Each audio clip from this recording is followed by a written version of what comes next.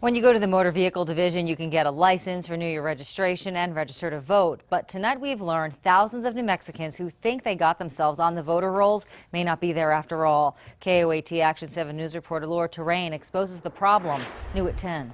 Under New Mexico law, you should be able to register to vote when you go to the motor vehicle department. But right now, that doesn't seem to be happening. That's been feedback we've been getting from county clerks as well as from community members. Oriana Sandoval is a director at the nonpartisan Center for Civic Policy. She tells me she tried to register to vote while renewing her license last week, but was handed this piece of paper, which told her she actually had to register online. I would have used a kiosk at the MVD, but there wasn't one available at the downtown office. Alex Curtis of Progress Now New Mexico says he too tried to sign up at the MVD. She said that they used to do that, but that they no longer do that. According to Bernalillo County statistics, about 240 people signed up to vote each month for the last year until January.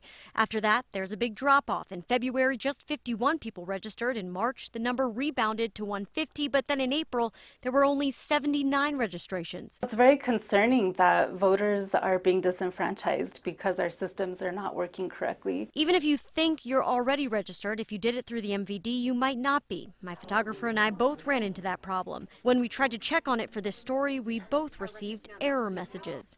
In Albuquerque, Laura Terrain, KOAT, Action 7 News. Action 7 News reached out to the Secretary of State's office. Diana Duran tells us the system is a new one, and her office is working closely with the MVD to make sure everyone follows national guidelines.